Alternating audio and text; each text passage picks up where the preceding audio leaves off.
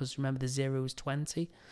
And then, you know, once we irrigate the ML again, we get that sort of that flash of blood. And I'm thinking to myself, is this a lateral canal? Is this remaining pulp tissue? Do we need to do some more shaping? So in this case, and it transpires that it's the wrong thing to do. Hello, welcome to this week's clinical case. And you know, I got a couple of comments on a couple of viewers who are saying, could you post some of your mistakes? So this is a kind of a partial mistake with this tooth today, and this is a really, really common mistake that you can make, and it happens to the best of us. And this is essentially a case of going too far and what the consequences of going too far. But before we get into the case, what I want to say is, you know, over 40 to 50% of the people who watch these videos are not subscribers. So if I could just ask you to do a really, really easy, and it's a free thing to do, and that's just subscribe to the channel. And if you subscribe, it supports the channel. Really, really easy thing to do. And I promise, if you do subscribe, each video will get better and better each week.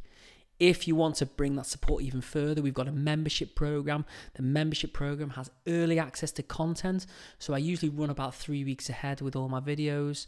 And it also now has exclusive content. We've got a fantastic hour-long endodontic access video. So if you become a member, you've got access to that. So we'll move over to the case. So this is a quite young lady. I believe she was 14 in this case, and this is a tooth where the patient had been seen by the referring dentist. They were suffering from a few symptoms from this tooth, and the dentist had accessed this tooth and dressed it with Glidepath. And I suppose for the eagle-eyed viewers out there, or the viewers who watch my videos a lot, I suppose you could argue that this case would have been a great case for sort of a pulpotomy. But because the dentist had treated this tooth and dressed it with Glidepath, I think in this case it was best to do just a full root canal. So just reserve your judgment. I also think as well, doing these kind of fancy sort of removal of the pulp chamber and leaving the vital canals and, you know, dressing them with bioceramic, I think it's 50-50. And sometimes, you know, you get a patient who's so young, and it's kind of a 50-50 treatment, and then you hurt these people. You know, I suppose is that in the best interest of the patient? Although we'd like to keep the vitality of the tooth, so it's a bit of a way up. And we take up the video here of the tooth, and the dressing that's been placed in here is kind of sort of come away. So I think the first instance, what we need to do is we need to place rubber dam, and what I'm doing is I'm placing the rubber dam on with the clamp, because I like to use winged clamps, and in this case, you know, it goes on really, really nicely. Now you've got the rubber dam on there, you have to stretch it over, and sometimes that can break the rubber dam, and we just sort of fold a dam over the wings here. And then what I do like to do is I like to open up the clamp and give it a little bit of a wiggle to make sure the rubber dam sort of fits around the tooth and it's a bit of a better seal. In this case, we don't need any kind of liquid dam, and this has created a nice seal within the rubber dam. Sometimes I don't like to use liquid dam because it just makes a massive mess, especially if you're using that sort of caulking agent rather than light cured stuff. And then I'm just going to remove the last of the temporary filling. And you'll notice with a lot of these temporary fillings is it looks like it's come away, but actually it's usually just the sort of top end of it. And then we can see that the referring dentist is dressed this tooth with cotton wool, rightly or wrongly. Sometimes I feel like it looks a bit of a mess. And also you've got to worry about fibres within the root canal space. And we look at the access, it needs refinement. So in this case, I'm just going to very, very quickly clean the prep with an ultrasonic. And then I'm going to use this blunt-ended access burr. And the great thing about this is you just put the access burr in, you just sort of whiz it around, you're just whizzing around the sort of walls of it, and you can see that the access cavity looks really, really nice. And then when we look at the canal orifices, we can see that the pulp is partially vital. And my main concern in this case is when they are partially vital is pain, because a lot of the times, you know, this is it makes the tooth really, really hypersensitive to pain. So this is why, you know, on lower teeth I do ID blocks, and I also do a buccal infiltration. But just be really, really careful. Don't get in there really, really quickly. Just have a little feel around, because if you get in there with a hand file really quickly, you might make the patient jump out the chair, and then they've lost all kind of trust in you. So in this case, I'm going to go straight for a working length check, and I'm going to go in the mesiolingual. And we can see here that I'm just going to push the ham file out of the tooth. So I go past the 0 reading, and then I back up the ham file till I get the 0 reading. I'm just going to slightly adjust the stopper here, and sometimes if we adjust the stopper, it can sort of affect the working length. So I'm just going to place the apex locator back on just to check we're at the correct 0 reading. And then when we pull this ham file out and we check with our measuring block, we can see that the mesiolingual is 19.5, or is it?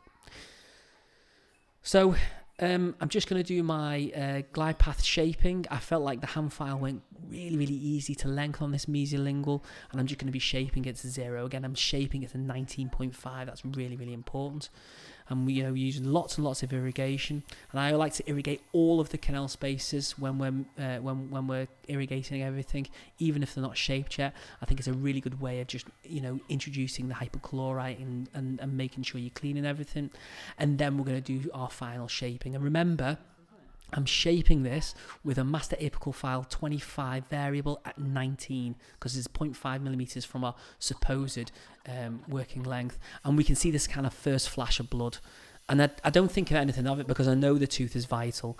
And then I'm just going to recapitulate. And then just going to do some further shaping with the 25 variable. It's still bleeding despite the fact we've completed the shaping. And then I'm thinking to myself, you know, this is not normal. But I think in this case, I'm not going to panic. I'm just going to continue to irrigate the tooth, and I'm going to move over to the mesiobuccal. And then again, I place my ham file to length. I put the black apex locator clip on, and I get this kind of poor reading. I don't know what's going on. And then what I do notice is that the black clip, it's just been through the autoclave too many times, and it's just sort of degraded the sort of circuit within it. So what I do is I just remove the black clip, I just replace it with a new one, and then when we place it on, it works really well. It just transpires we're at 0. So it's the same sort of protocol again when we're doing the working length of the MB. But in this case, I'm going to be really, really careful, because the hand file isn't negotiating to the end of the tooth as easy we'd like to. So I'm just going to do a little bit of watch winding. I'm going to make sure I just go out the end of the tooth, and when I do, I'm going to back it up so we get 0, and then that's my proper 0 reading. And again, you know, just adjust the stopper here, and then once I pull this hand file out, we are going to check the working length of the MB, and it is 20 millimeters. And again, it's the same kind of protocol as before. We're going to measure our Glidepath file at 20. We're going to shape. This is a size 10 high flex Glidepath file. I'm going to shape to the 0 reading on this tooth. Then we're going to do lots and lots of irrigation again. More flashes of blood from the ML. Again, I'm really concerned about this. This is quite a lot of blood. And, you know, is this pulp sort of hyperemic? Is it a lateral canal? I'm not entirely sure. Again, I'm just going to continue to shape the MB. I'm going to use a size 25 high flex at 19.5 millimeters this time, because remember the 0 is 20. And then, you know, once we irrigate the ML again, we get that sort of that flash of blood. And I'm thinking to myself, is this a lateral canal? Is this remaining pulp tissue? Do we need to do some more shaping? So in this case, and it transpires that it's the wrong thing to do, but in this case, I'm going to reshape my mesiolingual with a master apical file again at 19 millimeters. And I'm just trying to sort of remove any sort of vital tissue. And then, you know, we do a little bit of irrigation. I think to myself, oh, maybe it's stopped. It looks okay. I feel now that I have sorted out this kind of bleeding problem, and I'm going to move over to the distal aspect. And, you know, we look at the canal space, and then the bleeding is kind of stopped. Sometimes when you irrigate and the canal space is bleeding, you'll notice this kind of like swirling of blood coming out of the canal orifice. In this case, it isn't. I'm going to check the working length of the distal. Again, I'm going to use a size 15 this time instead of a 10, because we know that the distal is usually wider and we get a more accurate reading. And then we do the same protocol. You know, it's out the end, bring it back, that's the 0 reading. And when we pull the size 15 out, we can see that the 0 reading again is 20. And then it's the same protocol. We're going to shape the Glidepath file at the 0 reading, the distal. We can see more bleeding, and I'm thinking to myself, what's going on here? So we've shaped the distal canal with our master apical file. I have a little bit of luck, and maybe there's this kind of second orifice in the distal. You'll find a lot of distal canals in lower 6s have got a second orifice, or sometimes it's just a ribbon shape. And then what I'm going to do here is I'm just going to take a hand file. I'm going to make quite an acute bend in this hand file, and then I'm going to rake this hand file down the sort of the lingual aspect of this tooth, and it transpires that there isn't a second canal in the distal. It's just a sort of a ribbon shaped, and you just saw that blood was filling up with the mesiolingual.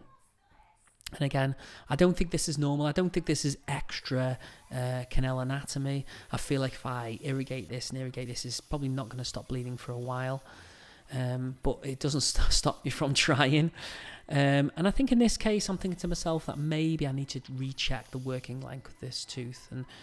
And the problem with me taking the working length straight away is that I didn't account for the sort of sclerosed or calcified nature of this this canal.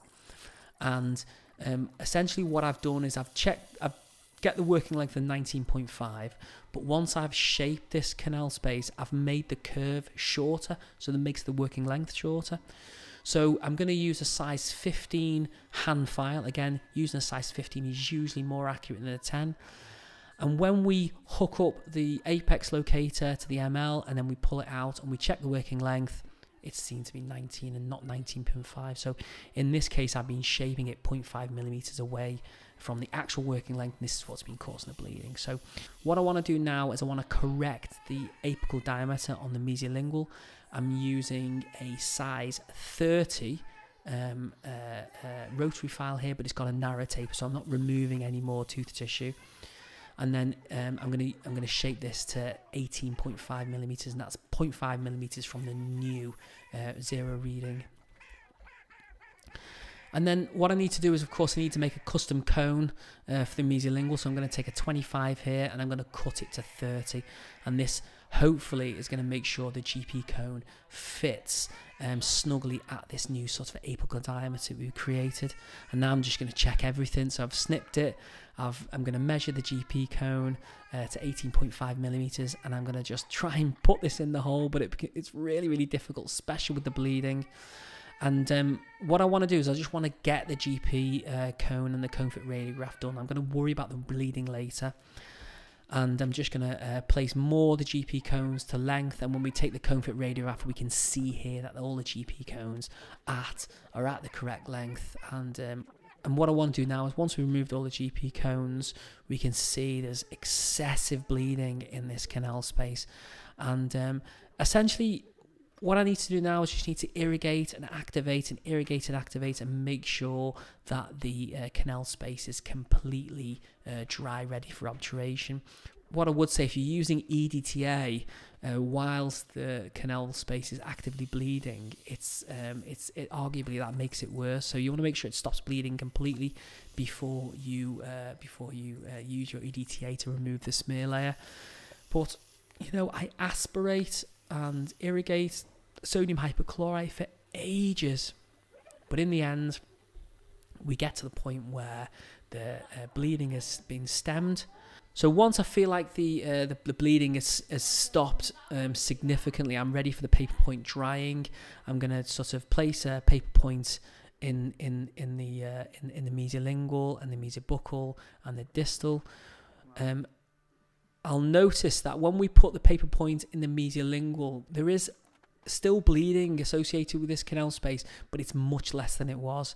And essentially what you've got to do is you just got to keep pushing the paper point to length to dry this mesolingual, and we can see with each succession of each paper point, the bleeding is getting less and less and less until we get to the point with our paper point and there's the bleeding has completely been stemmed, which is a bit of a relief.